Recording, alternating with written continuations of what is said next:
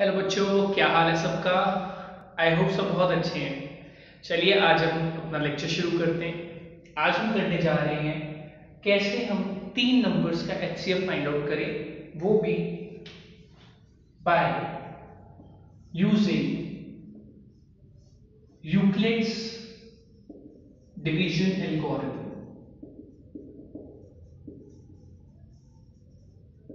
बहुत सिंपल है। जैसे अपने दो नंबर्स के एचसीएफ फाइंड आउट किया ना, कुछ वैसे ही शुरू करेंगे। आइए देखते हैं। तो मान लीजिए हमारे पास तीन नंबर्स हैं, 5, 12 एंड 15। हमें इन तीनों नंबर्स का हाईएस्ट कॉमन फैक्टर कैलकुलेट करना है, वो भी यूक्लिड के डिवीजन एल्गोरिथम से। तो कैसे शुरू करेंगे? तो सबसे पहले आप क्या कीजिए, आप इन तीनों नंबर्स में से जो दो नंबर सबसे बड़े हैं उनको चूज कर लीजिए। तो सबसे पहले सबसे बड़े दो नंबर्स हैं 15 एंड 12। तो हम पहले इन दो नंबर्स के लिए डिवीजन एल्गोरिथम लगाएंगे और इनका एचसीएफ कैलकुलेट करेंगे। आइए देखते हैं। सो HCF of 15 and 12, step number 1। बड़े नंबर को हम a मान लेते हैं, दिस इज 15। क्या है division algorithm? a is equal to be Q plus are. यहाँ पे a हो जाएगा बड़ा नंबर 15, b हो जाएगा छोटा नंबर 12।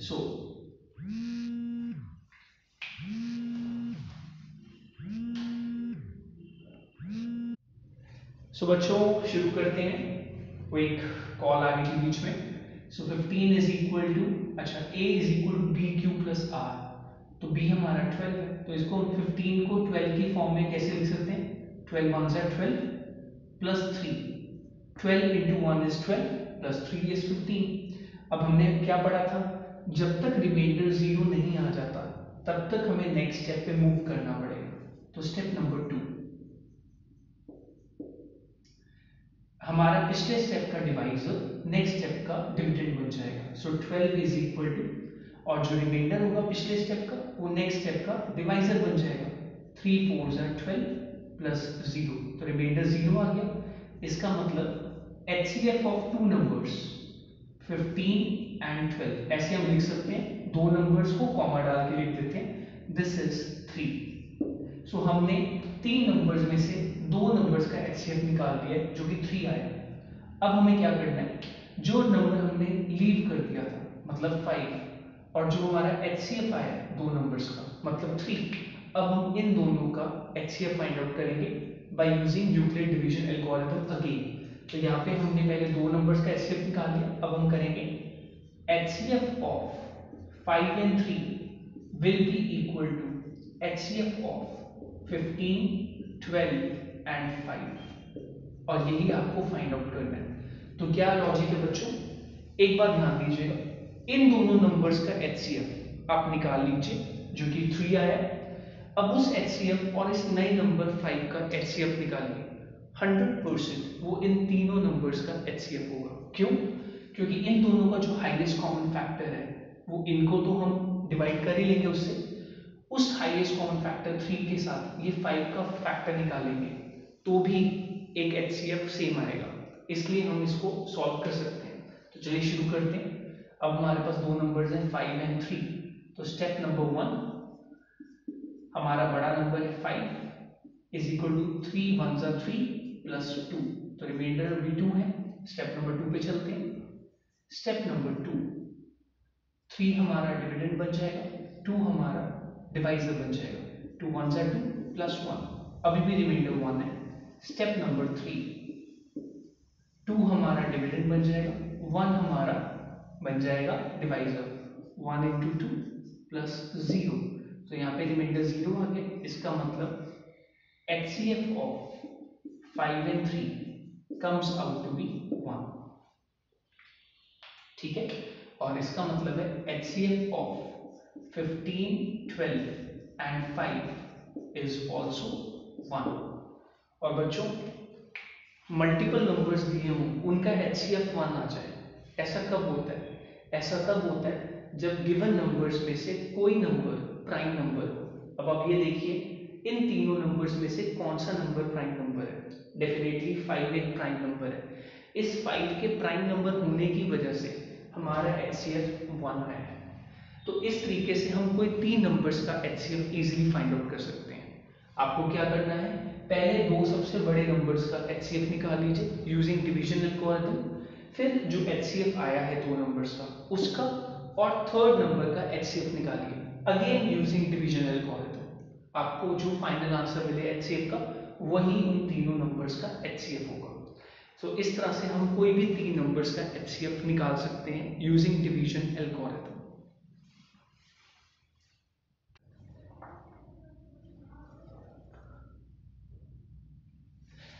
अब स्टूडेंट्स हम एक और तरह के क्वेश्चन सॉल्व करेंगे जो यूक्लिड के डिवीजन लेमा पे ही बेस्ड है।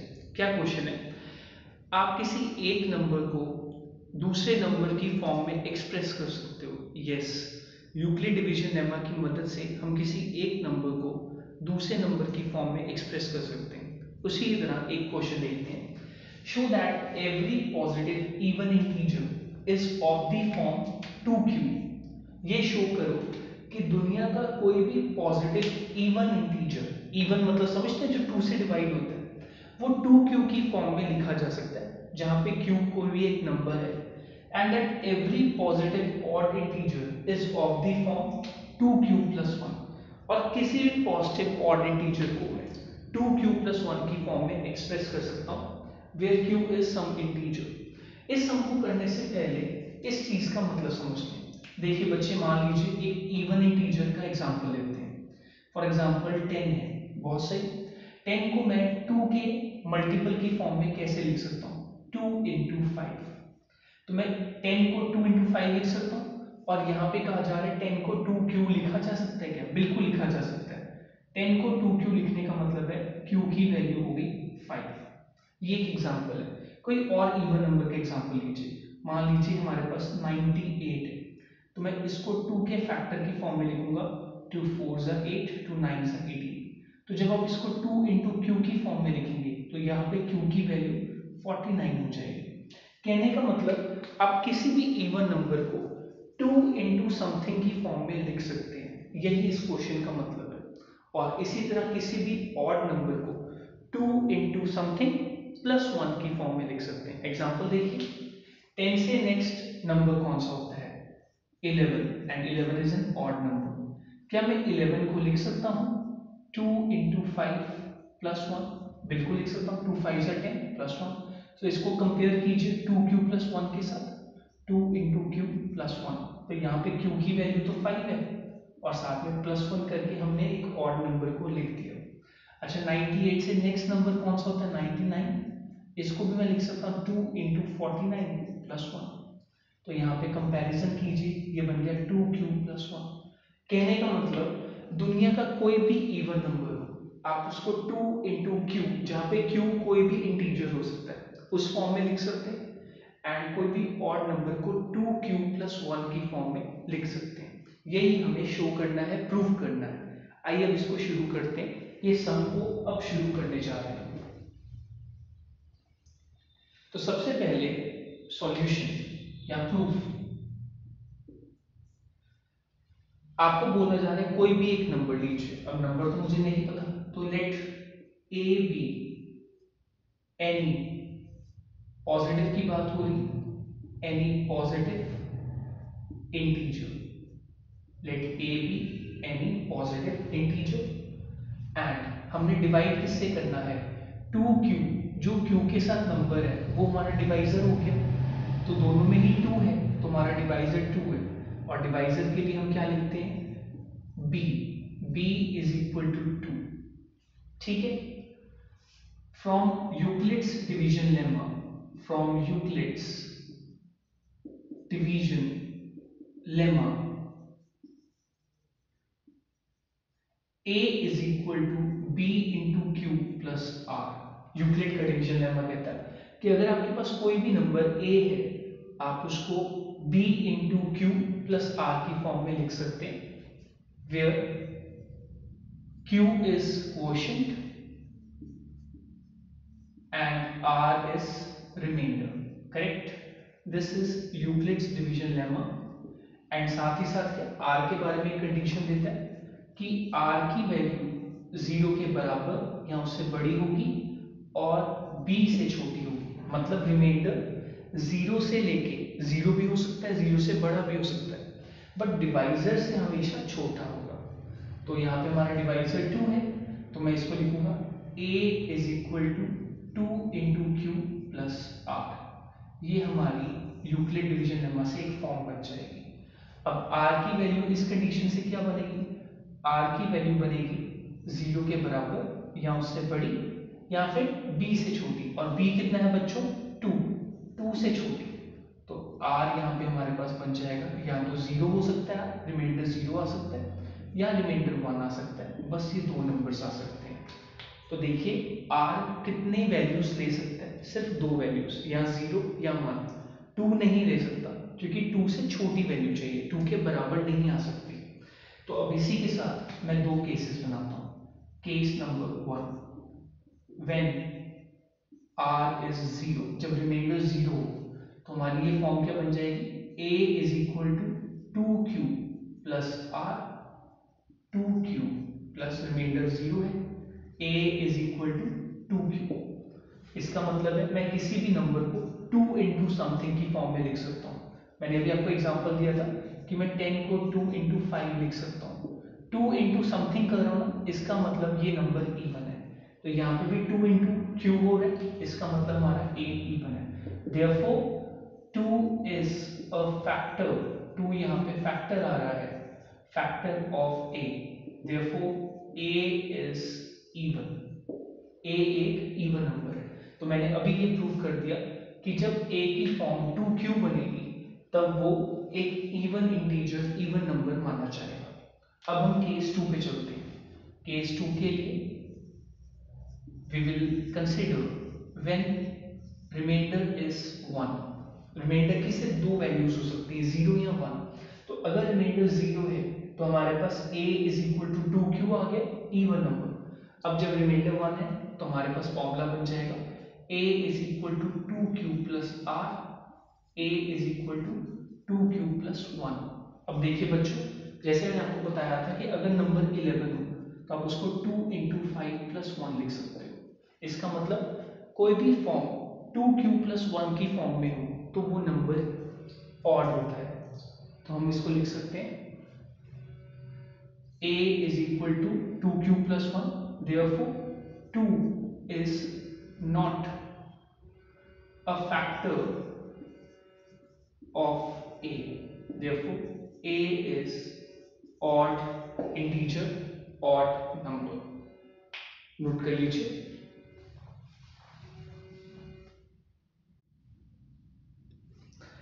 सो स्टूडेंट्स, अब हम नेक्स्ट सम ट्राई करते हैं। नेक्स्ट सम को ध्यान से पढ़ते हैं। Show that any positive odd integer is of the form 4q plus 1 और 4q plus 3 where q is some integer. हमें ये प्रूव करना है कि अगर हमारे पास कोई भी ऑड नंबर हो, ऑड इंटीजर हो, तो हम उसको 4 इंटू सम नंबर प्लस 1 की फॉर्म में लिख सकते हैं, या फिर 4 इंटू सम नंबर प्लस 3 की फॉर्म में लिख सकते हैं।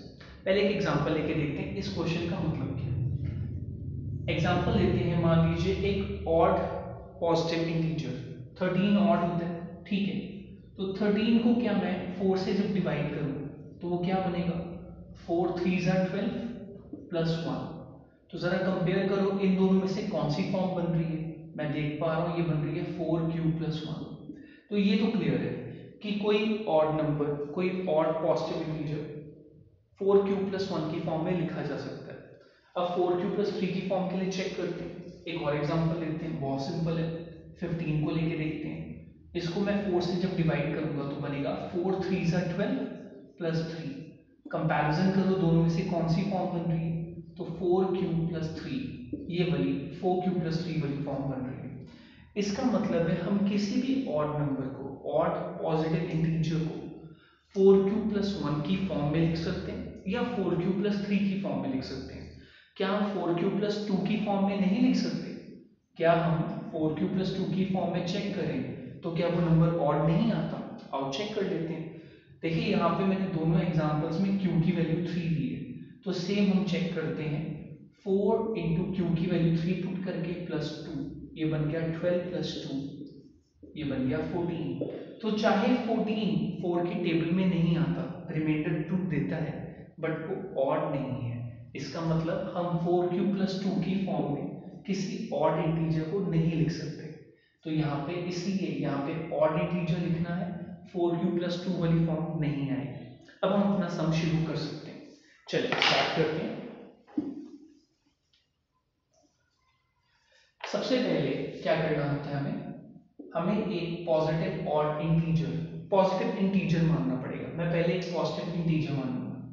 Late A be any positive integer. तो ध्यान रहिए, ये कोई ऑड या इवन इंटीजर नहीं है, कोई भी हो सकता है, ऑड और इवन दोनों में से एक कुछ भी हो सकता है। एंड हमने डिवाइड किससे करना है, 4 से, सो उसको b मान लेंगे and b is equal to 4, correct. q and r are quotient and remainder respectively, quotient and remainder respectively. So applying Euclid's division lemma, applying Euclid's division lemma,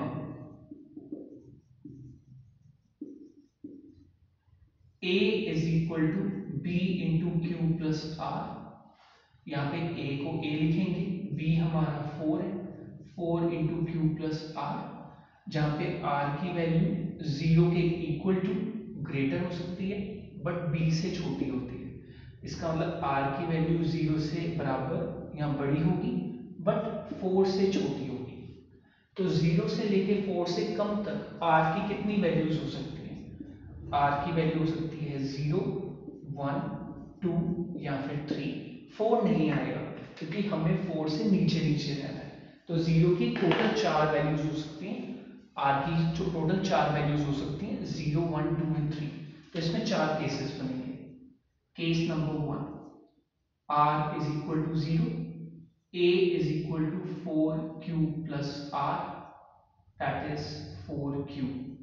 अब क्या ये नंबर इवन है कि ऑड है, आइए देखते हैं।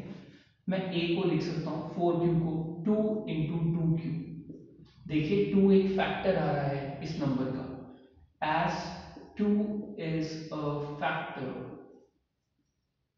a is equal to 4q is even number. तो ये तो इसमें नहीं आएगा क्योंकि हमें तो ऑड नंबर्स को रिप्रेजेंट करना है। अब केस 2 के आगे बढ़ते हैं। Case number 2, here r is equal to 0 के बाद 1, so a will be 4q plus r, that is 4q plus 1।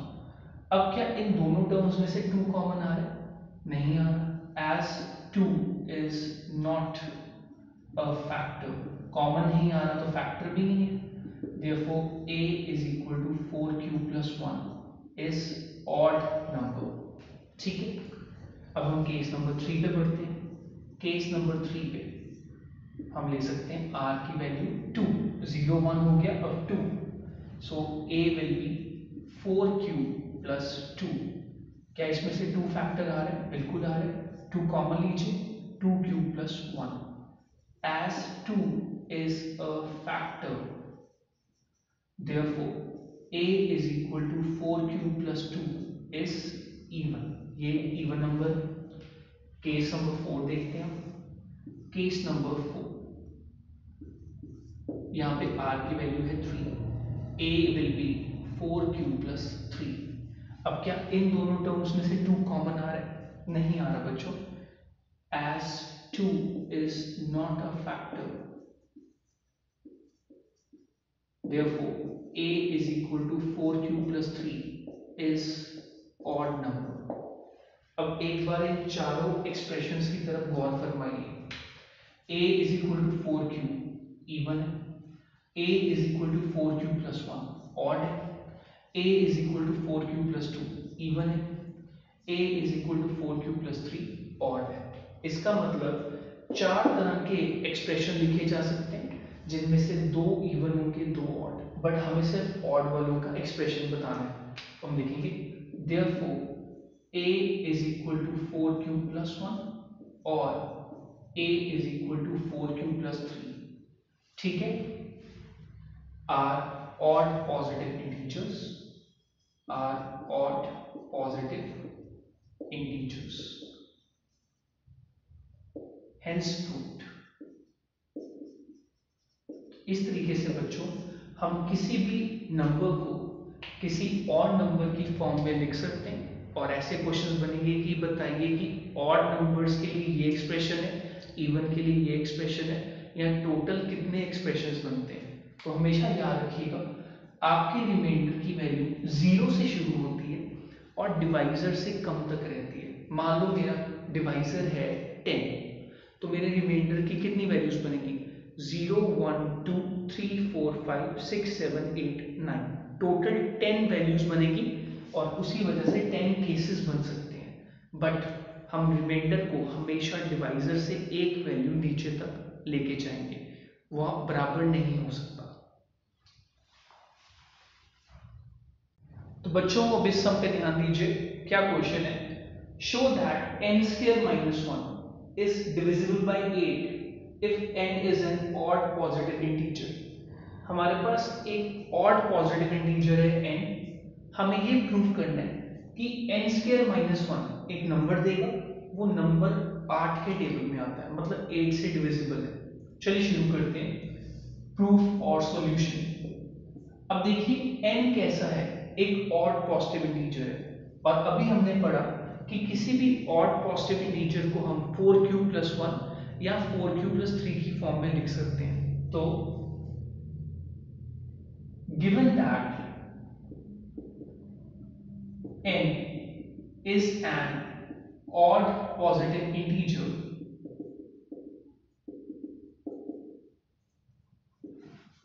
it can be of the form n is equal to 4q+1 or n is equal to 4q+3, where q क्या होता है बच्चों, q is an integer, q एक integer होता है, ठीक है, positive integer होगा, n भी ऑड पॉजिटिव इंटीजर है, तो q भी एक पॉजिटिव इंटीजर ही होगा, ठीक है जी। तो q एक इंटीजर है, n की ये दोनों फॉर्म्स बन सकती हैं।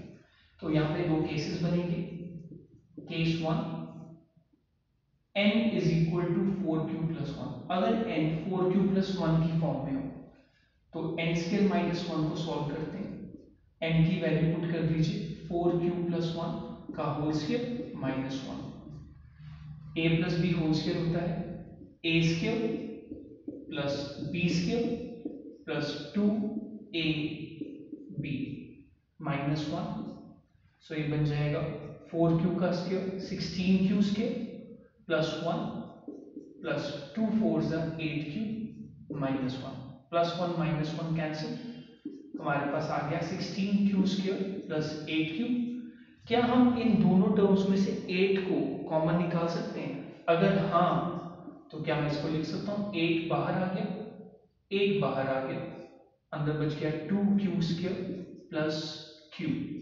अब देखिए बच्चे q एक पॉजिटिव इंटीजर है, तो जब हम q की कोई भी वैल्यू पॉजिटिव यहाँ पे पुट करेंगे तो ये भी एक नंबर एक इंटीजर आ सकता है।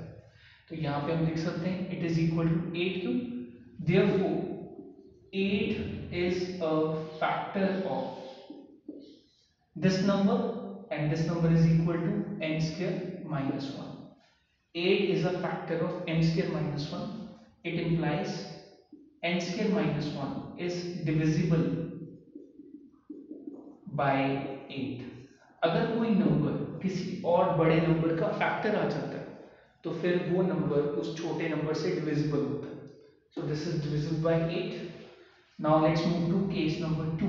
केस 2 में क्या बनेगा, n की वैल्यू हम लेंगे 4q+3, so n² - 1 will be 4q+3 का whole square minus 1, a plus B whole square is a² plus b² plus 2ab minus 1, 4 Q का स्क्वायर होता है 16 क्यू स्क्वायर प्लस 3 का स्क्वायर होता है 9 प्लस 2 इंटू 3 6 6 4 ज़ा 24 माइनस 1। इसको सॉल्व करेंगे तो बनेगा 16 Q square plus 24 Q 9 minus 1 is 8।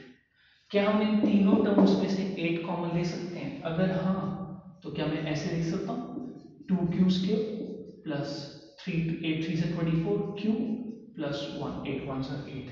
तो ध्यान दीजिए बच्चों, q क्या है? एक पॉजिटिव इंटीजर। कोई भी पॉजिटिव इंटीजर q हो सकता है। अगर हम किसी भी q की वैल्यू को जो कि पॉजिटिव हो, इंटीजर हो, उसको यहाँ पुट करेंगे तो ये पूरा नंबर भी एक पॉजिटिव इंटीजर आ जाएगा।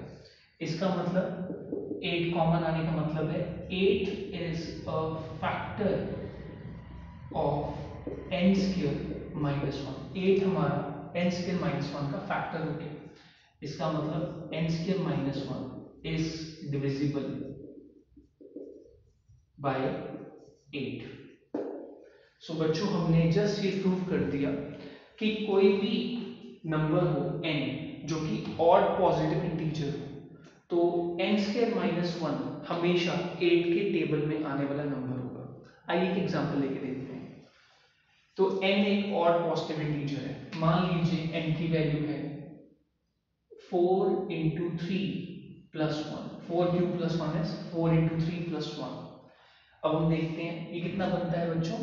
4 3 से 12 प्लस 1 13। तो n स्क्वायर माइनस 1 कितना बनेगा?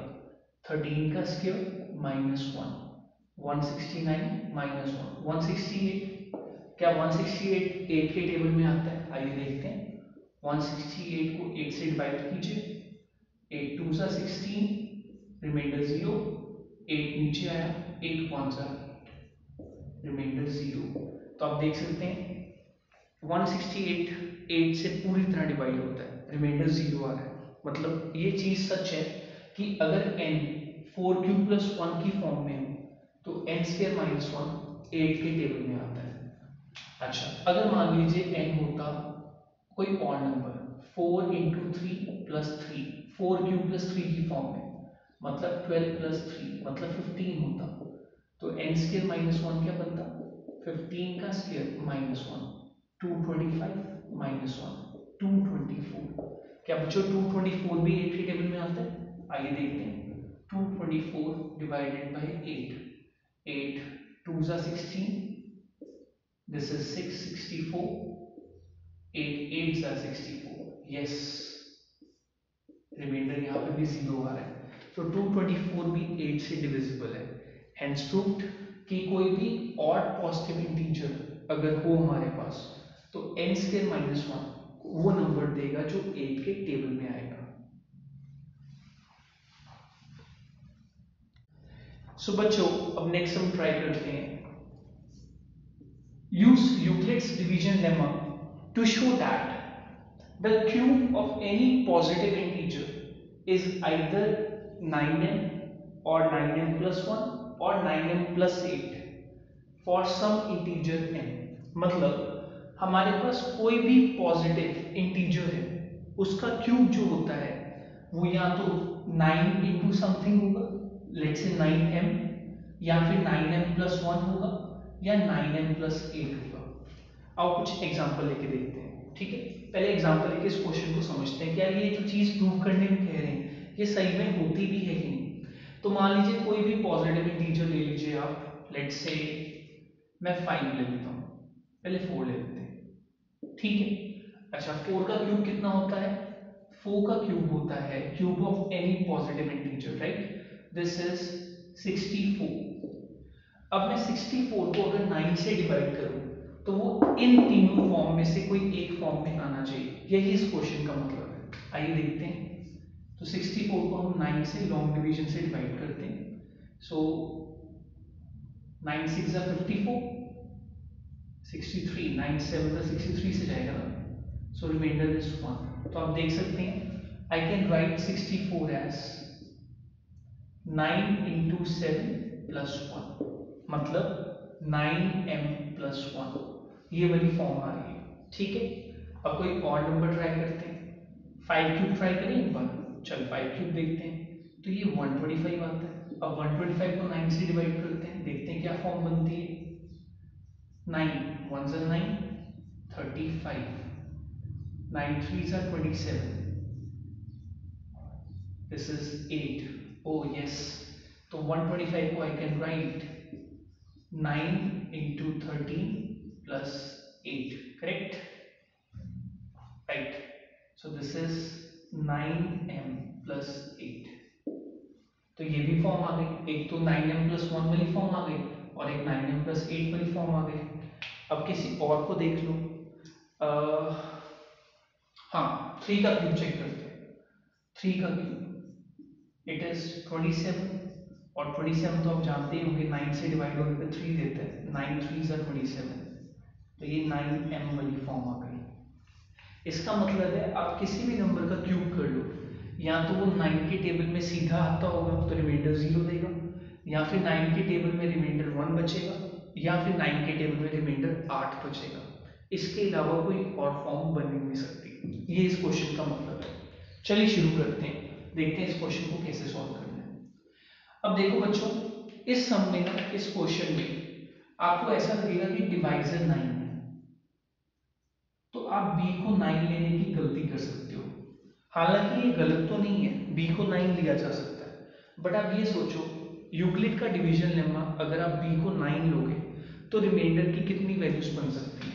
रिमाइंडर क्या होता है, 0 से शुरू होके 20 से 1 कम तक, तो यहाँ पे रिमाइंडर की वैल्यू बनेगी 0 से स्टार्ट होके 9 से 1 लेस, मतलब रिमाइंडर 0 1 2 3 4 5 6 7 8 इतने रिमाइंडर्स के फॉर्म बनेंगे। 1 2 3 4 5 6 7 8 9 9 डिफरेंट रिमाइंडर्स पॉसिबल है। इसका मतलब 9 केसेस करने के बाद ये सम प्रूव होगा। क्या हमारे पास पेपर में इतना टाइम होता है कि हम 9 केसेस सॉल्व करें, तो मैं यहाँ पे b को 9 नहीं लूंगा, मैं यहाँ पे एक ट्रिक यूज करूंगा। ट्रिक बहुत सिंपल है, अगर मैं b को 9 की जगह मान लो 3 ले लेता हूँ, ठीक है, तो मैं ये सोच के 3 मान रहा हूँ कि 3 का क्यूब करो तो 27 बनता है, और 27 में से 9 बहुत इजीली कॉमन निकाला जा सकता है, तो आप 9 को कॉमन निकाल सको इसलिए मैं 3 ले लेता हूँ।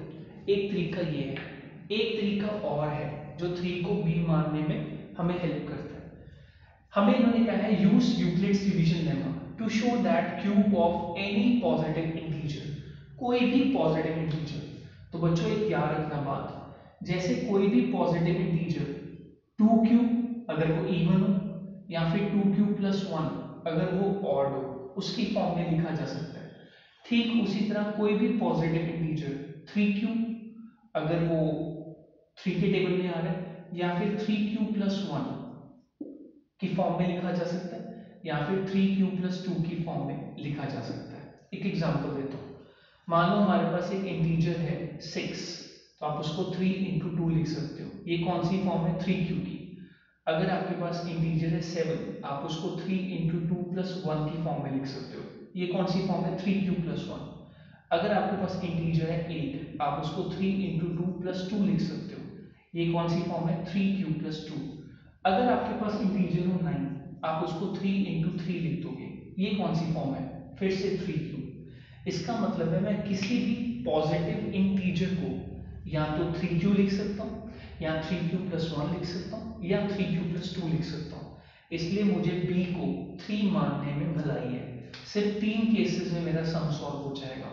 अगर आप b को 9 मानोगे तो आपके 9 केसेस बनेंगे, जो बहुत ज़्यादा वेस्ट होगा टाइम का। इतनी कैलकुलेशन करने का हमारे पास पेपर में टाइम नहीं होता, हमें अपना टाइम भी बचाना है और सही से सारे मैथमेटिकल रूल्स को फॉलो करके प्रूव भी करना है अपना सम। तो आई थिंक हमें b को 3 मानना चाहिए। चलिए शुरू करते हैं b को 3 मान के। सो सॉल्यूशन और proof, late a be any positive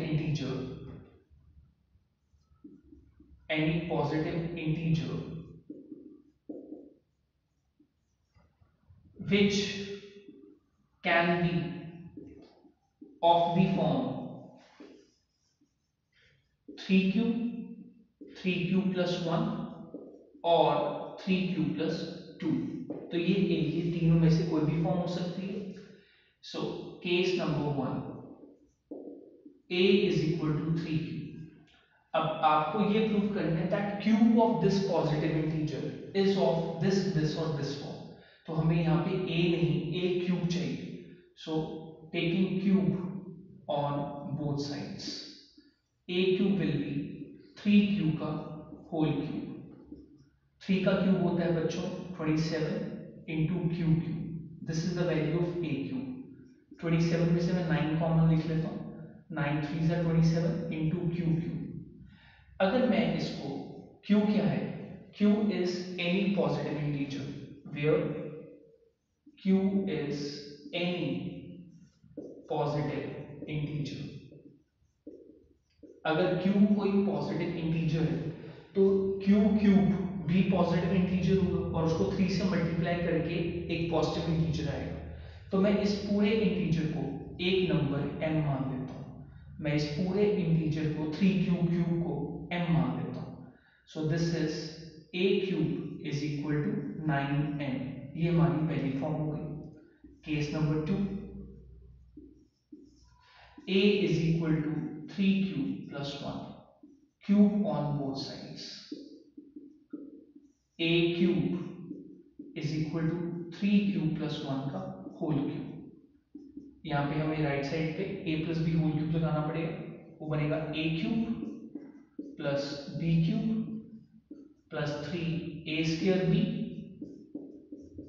plus 3ab²। This will be 27q cube plus 1. 3 का square is 9. 9 3s are 27. q का square is q square plus 3 3s are 9 q. This is the value of a cube.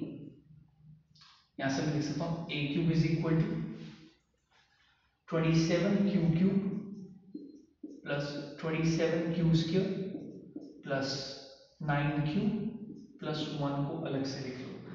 इन तीनों terms में 9 common आ सकता है, इनको bracket में लिख लीजिए और 9 कॉमन लिख लीजिए। 9 3 से 27 क्यू क्यूब प्लस 9 3 से 27 क्यू स्क्वायर प्लस 9 1 से 9 क्यू प्लस 1। नाउ बच्चे क्यू क्या है, एक पॉजिटिव इंटीजर। तो ये जो अंदर वाली टर्म है ये भी एक पॉजिटिव इंटीजर देगी। इसको मैं लिख लेता हूँ m प्लस 1। यहाँ पे m की वैल्यू क्या है, where m is equal to 3q cube plus 3q square plus q। यहाँ पे m की वैल्यू क्या थी, where m is equal to 3q cube. तो देखिए आप बच्चों, यहाँ पे हमारे पास a क्यूब की वैल्यू आ गई 9m प्लस 1। यहाँ पे a क्यूब की वैल्यू आ गई 9। तो हमने 3 में से 2 फॉर्म्स प्रूव कर दिए। अब थर्ड फॉर्म के लिए case number 3।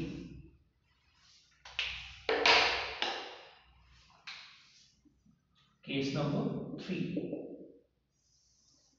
A is equal to 3q plus 2 whole cube. Cube on both sides. A cube is equal to a plus b whole cube. Sorry, a was 3q plus 2. अब हम cube करेंगे 3q plus 2 का whole cube. a cube plus b cube plus 3a² into B plus 3a into b²। तो ये बन जाएगा a cube is equal to 27q cube plus 8 27 to 54q² plus 4 36q। सो बच्चों इसमें से 27q cube plus 54q² plus 36q को मैं इकट्ठा लिख देता हूँ एंड 8 को अलग से, क्योंकि उसमें से 9 कॉमन नहीं आ सकता। इन तीनों टर्म्स में से हम 9 कॉमन लेते हैं। 3q cube plus 9 6 54q² plus 9 4 36q plus 8। Bracket वाली सभी टर्म्स को हम m मान लेते हैं because m is any integer plus 8। तो आप देख सकते हैं बच्चों, here a cube is equal to 9m plus 8, where m is equal to 3q cube plus 6q square plus 4q। सो बच्चों, हमारे पास कोई भी पॉजिटिव इंटीजर हो, जब भी हम उसका क्यूब करेंगे और उसको 9 के डिवीजन करेंगे, 9 से डिवाइड करेंगे, तो वो या तो 9 इंटू एम कोई भी इंटीजर हो सकता है, सीधा वो 9 से डिवाइड होता होगा, या वो रिमाइंडर 1 देगा हमें, या वो रिमाइंडर 8 देगा। ये हमने इस तरीके से प्रूव कर दिया है। 3 केसेस लिए, हमने a को 3q लिया, या 3q प्लस 1 लिया, या 3q प्लस 2 लिया। ऐसा क्यों किया? क्योंकि कोई भी positive integer 3q, 3q plus 1 या 3q प्लस 2 की फॉर्म में हो सकता है। इस तरीके से अगर आप करें तो आपके इस तरह के सम्स बहुत इजीली प्रूव हो जाएंगे। आई होप आपको ये लेक्चर हेल्पफुल एंड इन्फॉर्मेटिव लगा होगा। अपने कमेंट्स या फीडबैक देना मत भूलिएगा। Thank you, bye.